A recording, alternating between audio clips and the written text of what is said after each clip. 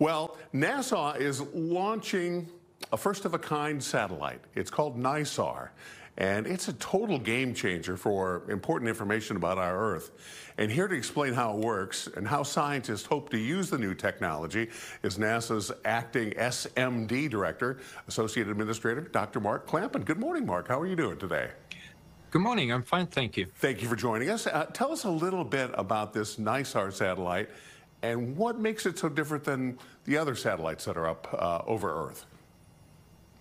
So NISAR is an Earth observation satellite. It's actually a partnership with the Indian Space Research Organization, and is designed to essentially take a 3D picture of the Earth's surface. So it's a radar mission, and you can see that enormous dish there. That dish beams radar signals down to the Earth, they bounce back, and we measure them.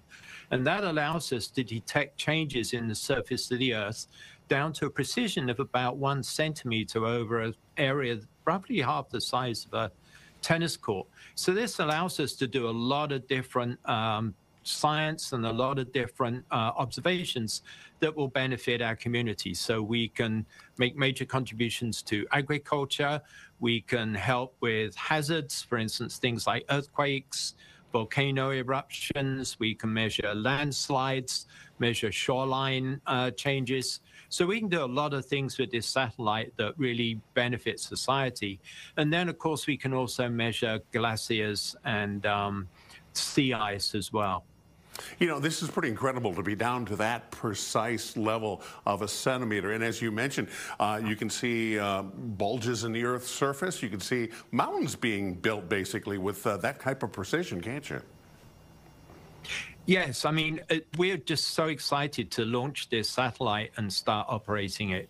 We think it's really going to be a game changer, as I think you said at the beginning, for a number of different areas that I discussed a few minutes ago, and really, provide us with sort of breakthrough data that we can advance our understanding of the planet. Now, when you put a bird like that up in the sky, how long is its operational lifespan? How long is it going to be up there operating for you? So we design these missions to have what we call nominal lifetime, but many of them operate beyond that nominal lifetime.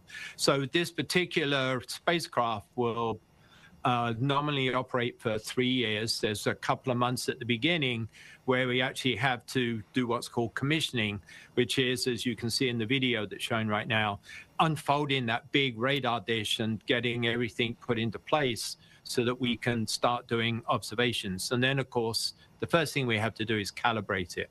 So a few months at the beginning and then a 3-year lifetime. Well, just getting that dish unfolded, I mean, that's a marvel of technology in and of itself, isn't it? I mean, a lot of things really have to go right just to make this thing operational.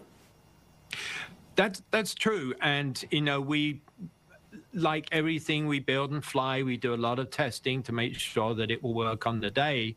And we've flown other large deployable structures like this in the past, a mission called SWAT. We've also built and flown the James Webb Space Telescope, which also had large deployables. So, NASA has a lot of experience doing this, and we really understand how to test these structures before we launch them. Oh, yeah, there's no doubt. You guys definitely know what you're doing. How is this going to aid in emergency services and rescues and areas like that, first responders? So you can think of things like, for instance, if I take an example, fires, it can help first responders understand, because it is doing measurements that allow us to understand how many, what kind of trees are there and their height. So essentially how much stuff can burn. It can also provide us with information after a fire, allowing us to monitor the regrowth as an area recovers after fires. We can also use it, for instance, in the case of floods, to actually measure the depth of the water in a flooded area and the speed at which the water might be moving. So it allows us to provide a lot of data for different scenarios that really allow first responders to help restore things back to normal as quickly as possible. And before we let you go, let's get your website so our viewers can find more information. Yes, so this mission is being documented at the nasa.gov/NISAR. And I'd also suggest going to the YouTube channel, where there are lots of videos that explains how it works, and where you will also be able to see it launch. Well, I got to thank you for joining us and for telling us a little bit more about this new technology coming online. Thank you very much, Dr. Mark. Thank you.